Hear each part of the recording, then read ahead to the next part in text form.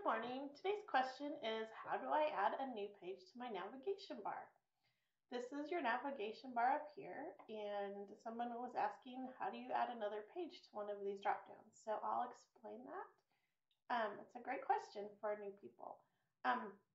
Let's pretend we want to add this page to the how-to bar.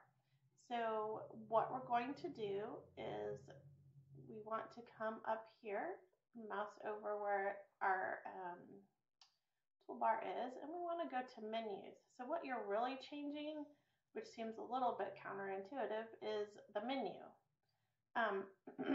So this is where you'll find the different pages that you can add to the menu.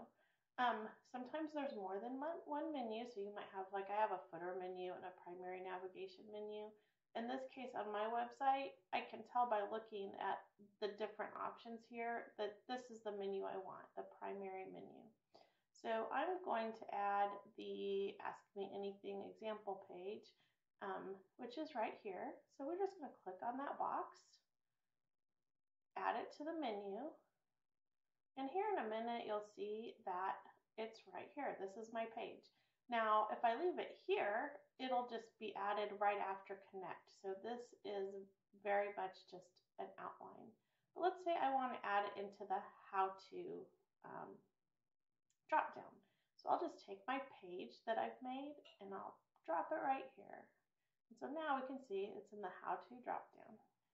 Then, always important, make sure you save it. So I'm just saving my menu.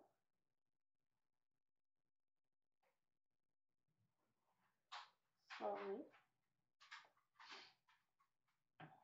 When your menu is saved, you just want to go validate that it works. So if you go back here to the house, go back home and visit your site, you'll come back to your wonderful website and go to How To, and there's our new page, WordPress Ask Me Anything.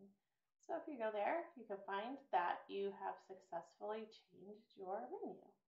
Thank you. If you enjoy these little short tutorials, please subscribe to my page. I would appreciate that so much.